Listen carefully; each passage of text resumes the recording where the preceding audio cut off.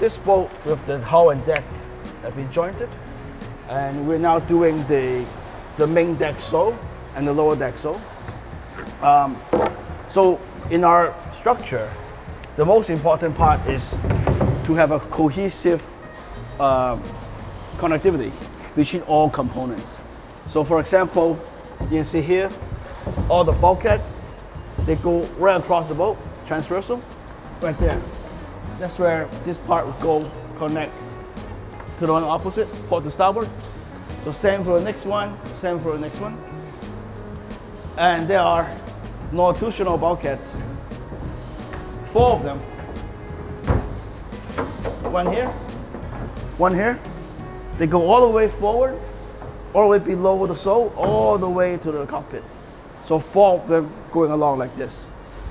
And if you look at the main deck sole here, they don't just sit here by itself. The next step is to have, so these are all vacuum-infused panels, right? So they go like this, or they go start from here, right? They go up, boop, up, and connect to the deck. So everything flows into a single piece. That way, the whole boat acts as one when it's under stress.